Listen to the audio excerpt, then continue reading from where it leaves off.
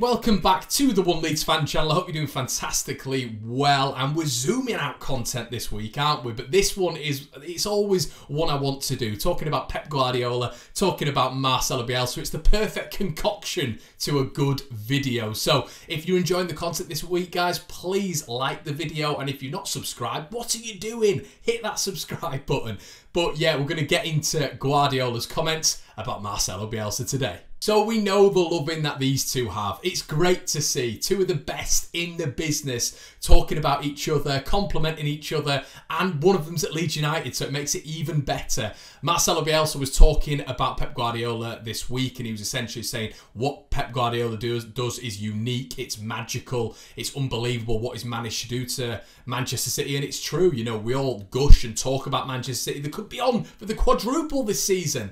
But, you know, so basically this was all about Pep Guardiola responding. He said today he was completely overwhelmed by what Bielsa said. And it's just so nice to hear, isn't it? From whence we were, Leeds United in League One, struggling under Bates in the Championship. You know, all this sort of submersion in the abyss where we were absolutely just awful and not recognised as a proper club by so many people, and now we're getting compliments from the best guy in the business. And Pep was talking about Bielsa's Leeds United side, about how impressed, about the joy he feels when he watches Marcelo Bielsa's Leeds United, and you could tell that in the last fixture. And is this going to give Leeds sort of a step up for tomorrow? Because it almost seemed like Pep was made a little bit nervous by Bielsa. There was a little bit of nervous energy between the two of them. It was like almost like Pep was overcomplicating matters. And is this going to get into Pep's mind when Leeds come to town tomorrow? It's going to be really interesting to see. But let's get into the comments right now. As I said earlier, guys, the overwhelming comments. He says, I feel weird. He's such a huge competitor. And this is Pep's response to Bielsa calling his Man City team magical. I'm not going to try and be weak after these words because they can do whatever they want. I'm overwhelmed. He's the most honest person. When I was able to speak with him, what he says is what he believes. And we know that with Marcelo. Marcelo has made me humble as a football fan. I don't complain, you know, when Marcelo makes a change. I rarely do it because he's made me humble. I try not to complain as much in life because of Bielsa. Like, Bielsa is not just a football man. He is everything. He's absolutely everything. He changes people as human beings. His ethical approach to so many things, his moral high ground. He's the perfect man, and I'm so proud that he's in charge of Leeds United. But let's get on with it. That's why I'm overwhelmed, because everybody knows the admiration and respect. He will always be in my heart, and I always feel I don't deserve it because, of course, if there is one person who can find the secret or the way we want to play, it's him. And this is what I was talking about with the tactical mindset. Will Pep go into this game different? Because this is a unique challenge. Leeds United is a unique challenge. We saw that with Jurgen Klopp earlier on the season when he just turned around and went, wow, after the game. When Liverpool, in my opinion, didn't deserve to win that game. A fully strength Virgil van Dijk, Gomez, Salah, Mane, full strength Liverpool side, may I add. And teams, Leeds are like the weirdo in class who you don't want to come up against in an arm wrestle because he's weirdly strong. He's got freakish strength. Leeds are that weirdo in class, and this is it. You know, Leeds are bisecting two of Manchester City's arguably most important games. You know, Dortmund first leg, Dortmund second leg. That game is still well in the balance, and this is a horrible fixture for Pep Guardiola. Leeds United, who Bielsa demands every single game, are 11 out of 10, and their running stats are going to be through the roof. And I think you could tell in that game earlier on, to be honest, there was a real moment where De Bruyne threw his hands up in the air because they're not used to facing teams like Leeds United.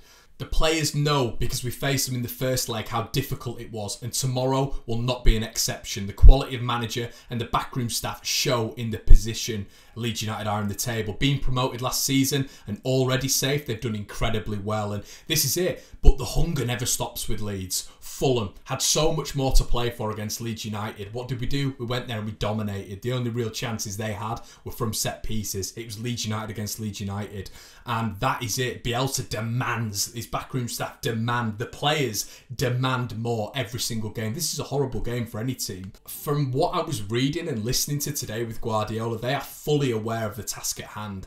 Guardiola goes on to say it's a completely different game to what we have played so far because they demand you to do something you are not used to. And this is it. It's the running. It's the sprints. It's the keeping up. Have Manchester City played another team that in the last 15 minutes gets stronger? That doesn't happen. City normally wear teams down. They kill them in the last 20 minutes, and that's because of fitness. I would say Leeds are a fitter side. The running stats back that up. So this is going to be really, really interesting. We saw it in the last game against Manchester City as well. We got stronger. City got weaker. I recognise the best because people say he doesn't win titles, but give him Manchester City and he will win title. And he will win titles, sorry. And this is what opposition fans don't understand. They think because Bielsa's not won any titles, he's a crap manager. Well, that's narrow-minded thinking. It's narrow-minded, and this guy looks at the detail. This guy is a historian. He's a master. He's a technician. He's Pep Guardiola, and he understands what Bielsa's done for so many coaches, so many revered coaches around the world. Pochettino, Simeone, Pep Guardiola. Three of the best I've just plucked off the top of my dome there in world football. But people think because he's not won the Champions League, because he's not won the Premier League, because he's not won La Liga, how can he be revered as one of the best? Well, because football is more than just titles. It's more about tangible things. It's about the beauty of the game. It's about developing players who are a 3 out of 10 to an 8 out of 10 and 9 out of 10 and seeing those players prosper a la Benjamin Mendy.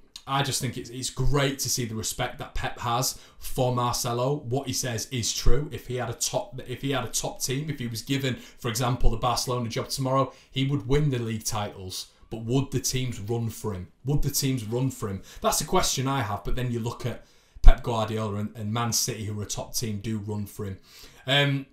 But yeah, always interesting, isn't it, listening to Pep Guardiola talk about Marcelo Bielsa. I thought the most interesting bit was when he said, you know, if you give him Manchester City, he wins a title. And yeah, I mean, I fully believe that Pep Guardiola would give Bielsa Manchester City. He'd probably give him his job. That's how much he loves him. But we don't want that, do we? But yeah, guys, let me know exactly what you think to what Pep Guardiola said about the genius Marcelo Bielsa in the comment section below.